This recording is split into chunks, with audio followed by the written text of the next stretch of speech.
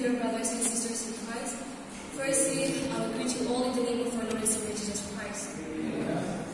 It is joy to be gathered together in His presence this evening. Firstly, I give thanks to the Almighty God for sustaining each and every of our lives and granting us another opportunity to come together here once again to have fellowship with you. And secondly, I would like to take a moment to sincerely thank our President and Secretary for graciously giving me this opportunity and platform to share my message with you all this evening. And also, I appreciate our worship team for leading us in uplifting worship. Your dedication truly enriches our gathering. May God bless you all and continue to use you all in the future days to come as well. Before we proceed any further, let us move to God in prayer. Gracious Heavenly Father, Lord, we thank you for sustaining each and every of our lives and granting us another opportunity to come together here once again to have fellowship with you. Lord, this evening as I stand in front of your people to share your word, Lord, I dedicate myself unto you. Lord, please use my mind, my tongue, my body, and everything. And Lord, please bless the message which I am to share among your people so that it will be a meaningful message to each and every one of us. And also, Lord, as we come together here this evening, we brought some amount of offering to you. Lord, please accept this offering and sanctify it so that it could be used for the extension of your kingdom. And Lord, I dedicate our offering, our time, and myself into your mighty hand with thanksgiving. In Jesus' name I pray. Amen. As I stand in front of you all this evening, I am filled with both gratitude and touch of sadness, as this is not just a Sunday evening sermon, but a very special moment for me, as it marks my last time preaching here, standing in front of you all to share the words of God as a student of BDA student.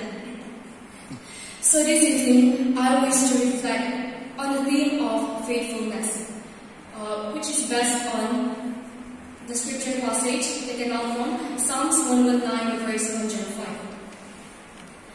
In the years that I have been part of this college community, we have shared countless of moments of growth, learning, and fellowship. From the early days of the orientation to the late night study sessions during exams and the lots of field gatherings. Each moment holds a special place in my heart. And when I reflect back to this journey, I am reminded of the faithfulness of God that has guided us in every step of the way. But before we delve into the theme of faithfulness, I wanted to share a personal testimony of God's faithfulness in my life. Being born and raised up in a devout Christian family, from my childhood, I love reading Bible, and as we were staying near the church, I followed my parents every morning to the church to pray. And on my childhood, I really admired those theologians who came for ministry at our church. And I used to dream of being one like them in the future days to come. But when I grow up, I have another dream, as to say. Seeing my parents suffering or seeing my parents' condition, I don't want to depend on them anymore. So I was planning that after I finished class 12, my 12th standard, I would go abroad and started earning, and so that one day I could bring my parents to live the last of their life. I wanted to make them happy. That was my plan, but God's plan and my plan wasn't the same. One day my mom was asking me whether I wanted to enter in a seminary. But those times, thinking of the dreams that I have had before, I ignored her. But the second time, my mom and my dad asked me again whether I wanted to come in a seminary or not, telling me why they wanted to come here. And after hearing all the stories that my mom told me, after listening to the dreams that they have in me, I prayed to God asking whether it is His calling. And during that time, I should say that God responds to me using the verse, Matthew chapter 6, verse 33. Seek first the kingdom of God and His righteousness, and all these things will be added to you. And all those days, that verse flew away from my mind. And thinking about that verse, I say that I accept that my mom and my dad's calling as God's calling. I say that God wanted to use me. And when I first arrived at this college, I was filled with both excitement and a bit of trepidation. I was excited because I thought that all the people here would be spiritual, and one day in the future I would be one among them. I would become a very spiritual person. And it would be like fulfilling my childhood dream. And in the other way, I was again scared because if I come here as a BD student, I would be the most junior, and I would be treated by my seniors. I don't want to experience all those raggings, being pulled out late at night, after we sleep just to get scolding, and sometimes being called out at night, winter night, from 10 to 1 a.m., letting us stand outside the toilet, which we call terrace. But on the winter night, with just a t-shirt and our half pant, standing with one leg up, only with one leg, and holding her, lifting up our hands. I was scared to experience all those again here. So, having that thought in my mind, I came here. But when I came here, the mentor that I have was totally the opposite. The seniors, they were so kind to me. When I first came here, I still remember the seniors were Sister Naina and Sister Naina. Especially Sister Naina, she was just like a second mom to me. She guided me spiritually, physically, everything. But after coming here and experiencing all those care and loving, I thought that coming into a seminary, life would be life would always run smoothly. But I was wrong again. I might do well in some lines, academic or anything, but there are many times, countless times, I thought of giving up in my studies.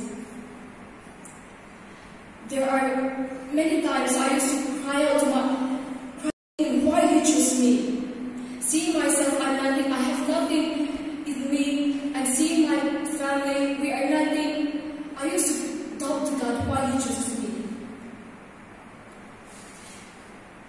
Yet it was during these moments, those moments of uncertainty, that God's faithfulness becomes so undeniably evident.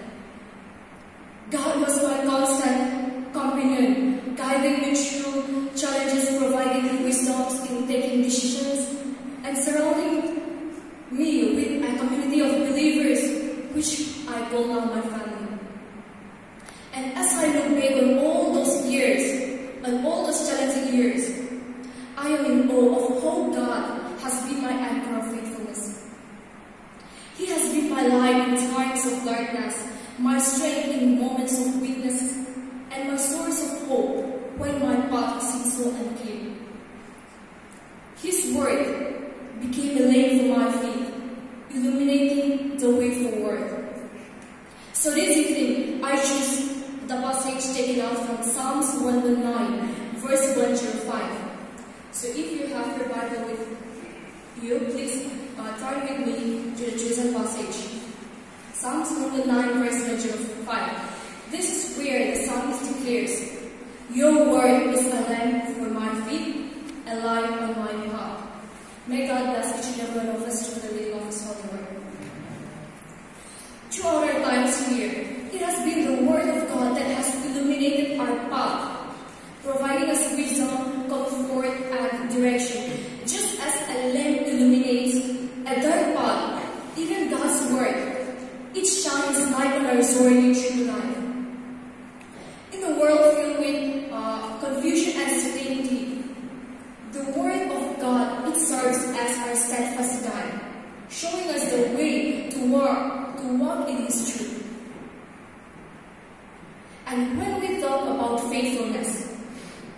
What do we mean to be faithful? What does it mean to be faithful? This faithfulness, it is more than just being loyal or dependable. It encompasses a deep trust and commitment to God. When we are faithful, we remain true to our promises, our relationships, our beliefs, even when we are faced with challenges. So in the context of the chosen passage, faithfulness, it involves allowing God's word to not only light our path, but also to direct our steps. As Christians, we are called to walk in faithfulness. We are called to be faithful in all aspects of our lives. It means that we are to align our lives with the teachings of scriptures and trusting in God's promises. Just as a traveler relies on a lamp to navigate a dark path, we must also rely on God's word to navigate the challenges of life. Despite our best intentions, there are also many challenges to remain faithful, like distractions, temptations, and trials. It can dim the light of God's word in our lives. But in the midst of these challenges, God's words remain a constant source of strength and guidance. This Psalms 119 verse 25, it not only speaks of the lamp and the light, but it also implies a destination. When we walk faithfully in God's word, we are ultimately led to Him. When we walk faithfully in God's word, we are ultimately led to Him. Throughout history, we find inspiring examples of faithfulness, from the unwavering dedication of Ruth to her mother-in-law Naomi, and the commitment of Daniel in his faith in the face of adversity. All these stories, it reminds us of the power of faithfulness. Even in our modern lives, we witness faithfulness in the enduring marriage of our loved ones, in the dedication of the healthcare workers who tirelessly care for the sick, and even in our college, we see our teachers who tirelessly taught us, and in the unwavering support of our friends who stand by us through thick and thin. And living in a life of faithfulness, it brings numerous blessings. It fosters deep trust in our relationships, cultivates our integrity in our character, and also strengthens our spiritual resilience. When we are faithful, we become reliable pillars of support for people around us. So this evening, I would like to highlight 3 points where we are considered our faithfulness. Firstly, let us consider our faithfulness to God. First and foremost, we Christians, we are called to be faithful to God. He is the foundation, God is the foundation of our faith, the anchor of our souls, the source of our strength, and the light that guides our path. In a world filled with shifting sands and fleeting pleasures, our faithfulness to God must remain unwavering. It means we are to recognize His sovereignty over our lives, surrendering our will to Him, and walking in obedience to His commandments. Faithfulness to God is not just attending every Sunday worship service or saying prayer before meals. It is a daily commitment to seek His face, to walk in His ways, and to live out His love in every aspect of our lives. So let us continue to seek God first in all we do. Let us trust in His plans and purposes for our lives, and remain faithful in prayer and seeking His guidance and wisdom. And secondly, let us consider our faithfulness to ourselves. This is not about self-centeredness, but rather about honoring the unique creation God has made us to be. It involves being true to our values, our convictions, and the gift God has entrusted to us. In the midst of change, it is easy to lose sight of who we are.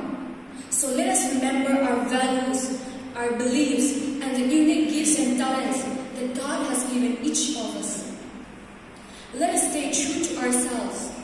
the calling God has placed on our lives.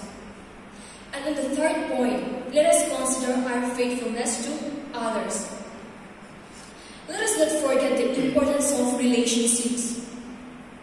Our faithfulness, it should also be extended to those around us, our family, our friends, our neighbors, our churchmen, and so on. In a world that often values self-interest, let us be beacons of love and compassion. Let us be faithful friends, a listening ear, and helping hands to those who are in need. It reflects the love of Christ shining through us.